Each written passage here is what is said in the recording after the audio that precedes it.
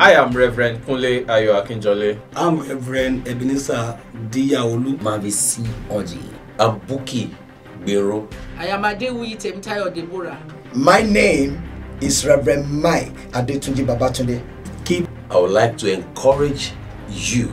I encourage you to keep watching Proclaim Jesus TV. It's a station, a TV I want you to continue to watch. Keep watching and remain blessed. Somebody, are you ready to praise the Lord? Are you ready?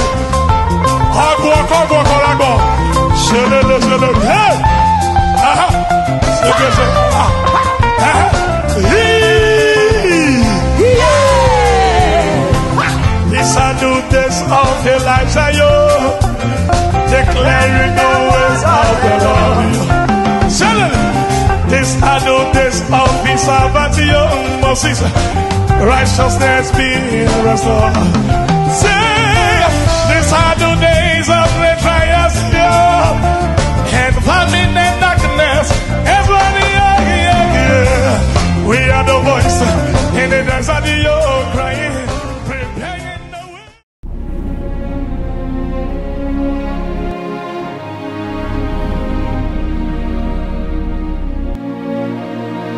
way. Say. Speak a word.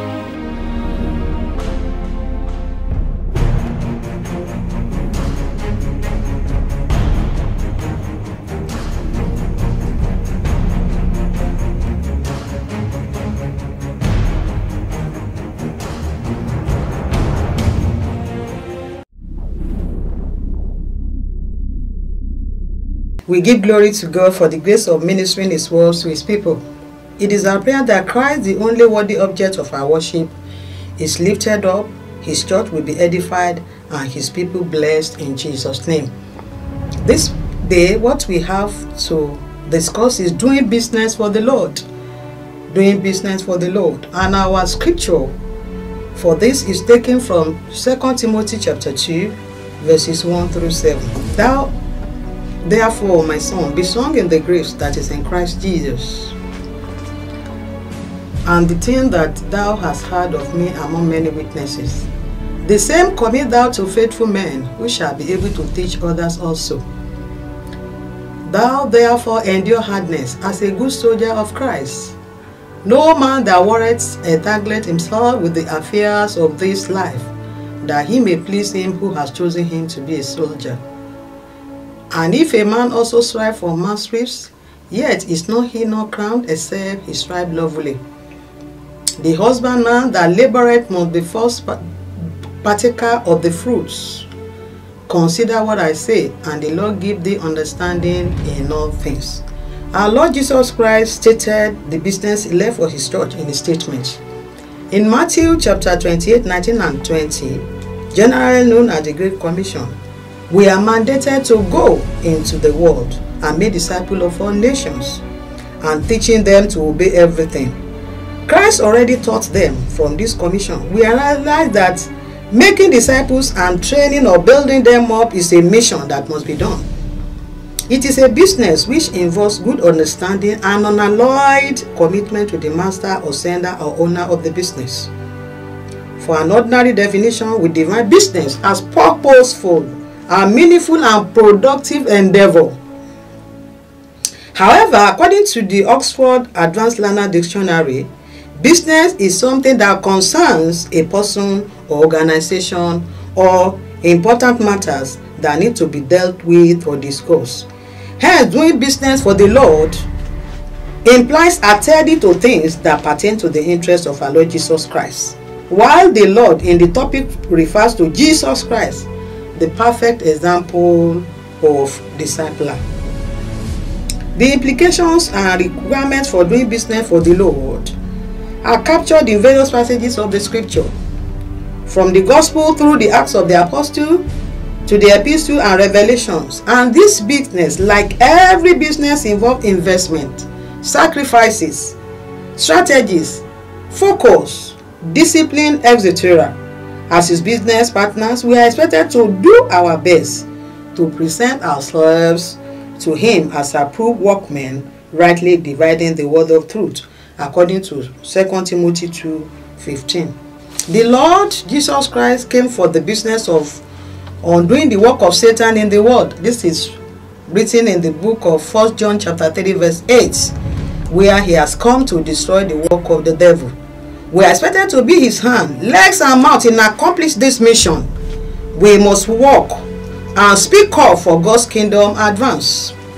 In another presentation, Christ came for the business of reconciling estranged humanity to their Lord and Creator, according to 2 Corinthians 5:18. As ambassadors for Christ, we must partner in this business of reconciliation with committed and zeal. If we open our Bible to 2 Corinthians 5:19, it is stated that God reconciled the world to himself in Christ. There will be some costs and investments in doing business for the Lord. So business for the Lord, like any other business, involves investment of resources with cost implications. It entails investment of time. From Christ's example, we realize the need to spend time with converts and others to build them up in the faith. Christ invested quality time in training his disciples, according to Luke 8:1-3 and verse 9, apart from time with the crowds. Secondly, investment of financial and other resources in training material, etc., are necessary for development of mature Christians. Thirdly, as we know from the first disciples stroke apostles, they were called all their professions and vocations to become devoted and committed to following the master. There may be need for vocational change in some instances or cases. Fourth, suffering may be involved in promoting God's kingdom business, like in Matthew 10:21, brother will betray brother to death, and the father his child. And you see in 37:8 that anyone who loves their father and mother more than me is not worthy of me. Fifth, our desire to love our neighbors as ourselves. In Matthew 22:37-7, it is written there. Prompts us to seek to make them come to follow Christ as we follow him. Also, doing business with and for the Lord definitely involves severance of some worldly relationships, if they are going to be a hindrance to a committed follower of our Lord, according to Luke 14:26. Observing and employing the Lord's strategies. The Lord has the best approach to doing his kingdom work.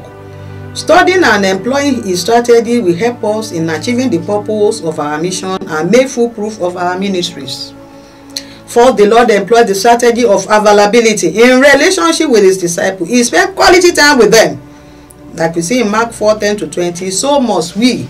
Building Christ's church entails committed and continual discipline of members. As Rick Warren purpose-driven acronym says, bring them in, train them up, and send them forth. We must feed God's people with the sound word of God, according to John 21:15. So must we. We must engage only God's approach, strategies and standards of engagement, according to 2 Timothy 2:5. When we do, we shall win the reward of faithful work. We must be committed to mentoring others. My closing remark: distraction may come in various ways, but as serious-minded businessmen, we must avoid all forms of distraction. As one advises, especially by the flesh, we must be focused on the Lord's task so as to please him.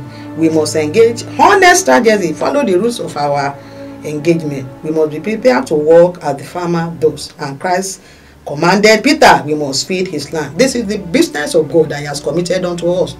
We are supposed to go and do the business of God by bringing them in, by teaching them, by reconciling them to the Lord.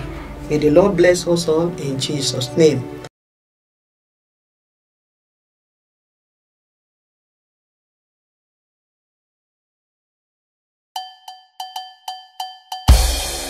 Hallelujah moko to gun esu fiwo. Hallelujah moko ti de esu fija. Hallelujah moko to gun esu fiwo. Hallelujah moko ti de esu fija. Du du du du du du du du du. Aja hallelujah.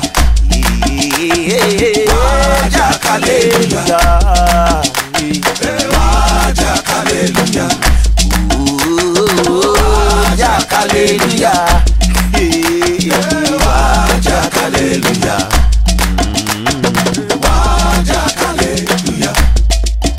Hallelujah mo kọ́ tógun èṣù fi wó.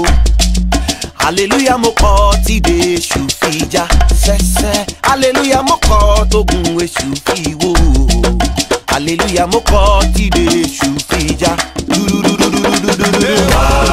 Hallelujah. Sọfẹ́ máa fi ẹsẹ̀ lẹ́yà. Hallelujah. Sọfẹ́ máa fi ẹsẹ̀ lẹ́yà o. Hallelujah. Ṣé wọ́n ní kó yẹ gbàdúrà? Hallelujah. Ṣé wọ́n ní kó lọ rí táyà o?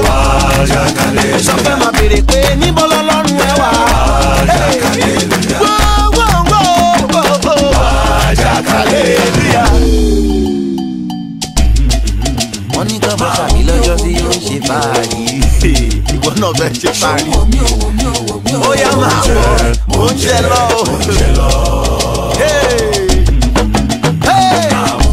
Máa wo bí o, wo bí o.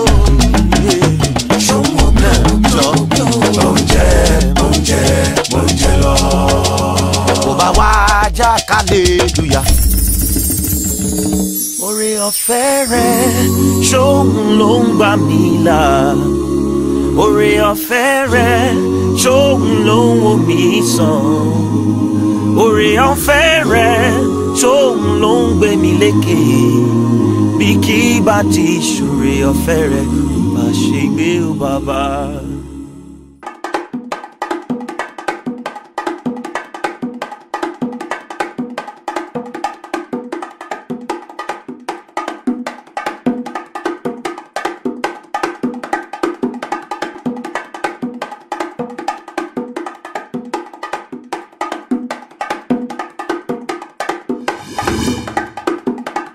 Three, 2, 1, fight.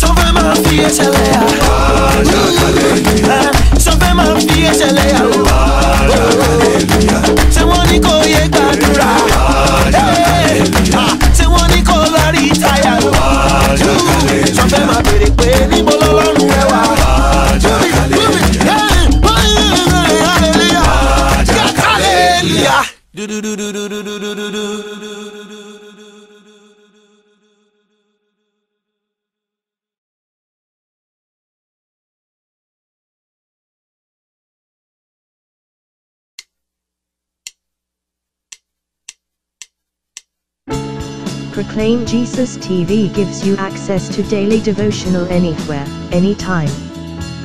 Visit our Facebook page every morning to be blessed by our inspiring daily devotional.